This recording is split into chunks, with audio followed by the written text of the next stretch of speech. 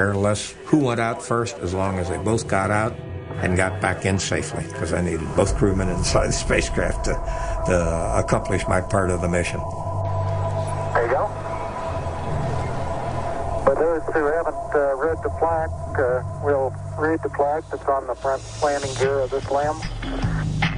We had a couple of things to do, and one was to unveil the plaque that was on the landing gear.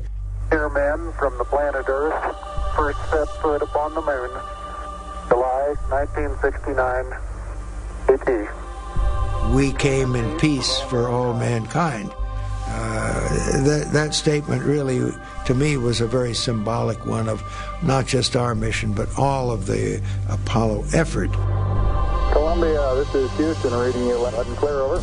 Nearly 60 miles above them, Michael Collins orbits the moon alone in the command module. Yeah, reading you loud and clear. How's it going?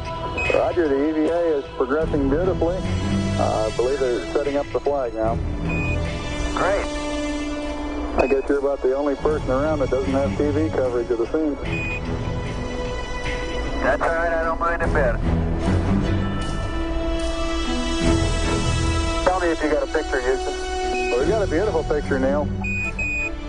The flag was kind of wrapped around the upper pole, and as it unfurled, there was a rod that would snap into position. See if you can pull that in off a little bit. But it didn't do that, and it was sort of bunched in one end, so we had to even it out. Straighten that in a little.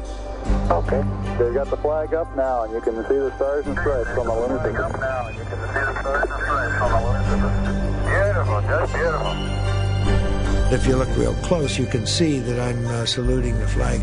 And for a military person, that was indeed a very, very proud moment to be on the moon saluting the flag. Beautiful view. Isn't that something? I had never some sight out here. Magnificent desolation.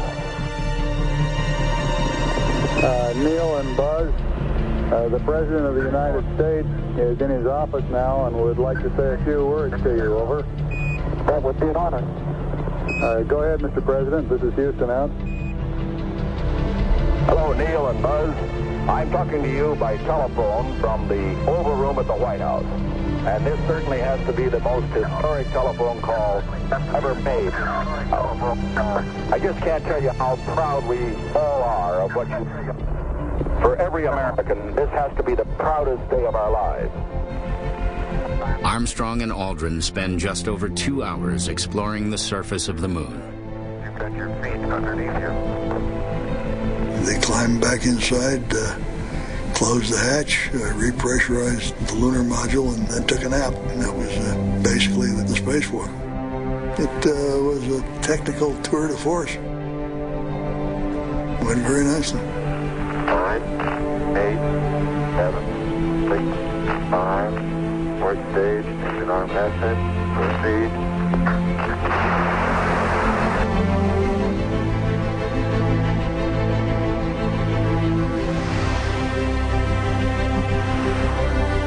The legacy of Apollo is when a group of people sees a challenge, human beings can accept a challenge and chart a course and do just remarkable things. Given a task to do, one that seems impossible, given the desire to do it, humans can accomplish almost anything.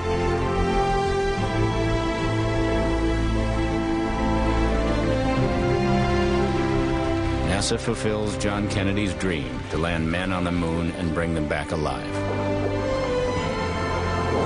Neil, Buzz, and Mike, I want you to know that I think I'm the luckiest man in the world in welcoming you back to Earth. Neil Armstrong and Buzz Aldrin clocked just 2.5 hours walking on the surface. Their successful mission paves the way for fellow astronauts to embark on more advanced lunar exploration. Trainers came to us one day and said, "We're going to teach you what you need to know when you get to the moon." We said, "Hey, we know. We're going to put up the flag. We're going to talk to the president. We're going to come home." They said, "Yeah, that's what you think." Just 4 months after the first landing, Apollo 12 carries Pete Conrad, Richard Gordon, and Alan Bean to the moon.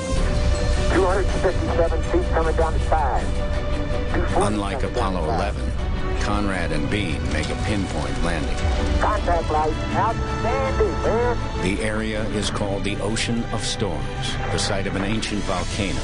They spend nearly 8 hours collecting 75 pounds of moon rocks. How long we been in? Pete, you're 34 minutes into the EVA, and you're right on the nominal timeline. We were tired, we were dirty. It went by pretty quick, but we did a lot of hard work. From an unmanned probe that landed 2 years earlier, they retrieve parts that contain a remarkable discovery. Bacteria from Earth seem to have survived in the vacuum of space.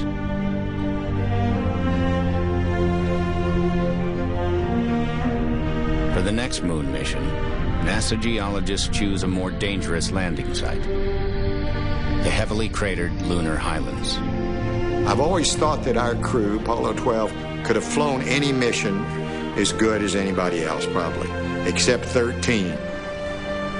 The commander of Apollo 13 is Jim Lovell, a veteran of 2 Gemini missions and Apollo 8. He's NASA's most experienced astronaut. One of the things I wanted to do before I retired from active spaceflight was to land on the moon. That's the reason why I had got into NASA in the first place. That was the whole thing. So I was looking forward to 13. Jim Lovell's crew has been training together for almost a year, even before being assigned to Apollo 13. But the team is broken up just 3 days before launch. Jack Swigert is a last-minute replacement when the command module pilot is exposed to the measles. On every flight, we ended up getting pressed into the corner. There were a lot of last-minute details. Changes were still being made. Swigert joins the 2 lunar landers, Jim Lovell and Fred Hayes. Their destination, a difficult landing site in the moon's Fra Mauro Hills. T-minus 25 seconds and counting, and Apollo 13 is go. You know, you're sort of relaxed because there's only 2 things that are going to happen. Either it's going to go as planned or something is going to go wrong. This was my last chance to get to the moon. Ignition sequence has started. 6, 5, 4, 3, 2, 1, 0. We have commit and we have liftoff at 2:13.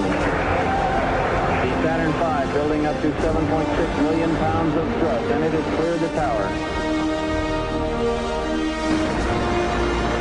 This is Mission Control Houston. We appear to have a good first stage at this point. Dynamics officer says the trajectory looks good. We show 1/2 mile in altitude at this time. Roll complete and we're pitching. Roger that. Stand by for mode 1 Bravo. Gene Kranz monitors all aspects of the launch from his desk at Mission Control in Houston. The flight director's job description is very simple. It's only 1 sentence long. It says to take any actions needed for crew safety and mission success. Crew safety is number 1, mission success is number 2. More than halfway to the moon, the crew broadcasts live from the spaceship. Okay, a couple of square packages I now have my hand on here are our emergency oxygen supplies. The astronauts don't know the networks aren't carrying their broadcast. Missions to the moon are becoming routine, and not just for the public. The controllers said they're bored to death because really it was, everything was going right down the flight plan perfectly. The shift rotations at Mission Control had come off very smoothly. Everything was on track. Just about to close out our inspection of Aquarius and get back for a pleasant evening at Odyssey. Good night. As the crew prepares for 7 hours of sleep, Mission Control makes one last routine request. 13, we've got one more item for you when you get a chance. We'd like it to stir up your cryo tanks. This is where we turn on some fans in the oxygen tanks to basically stir them up, to make them uniform so we can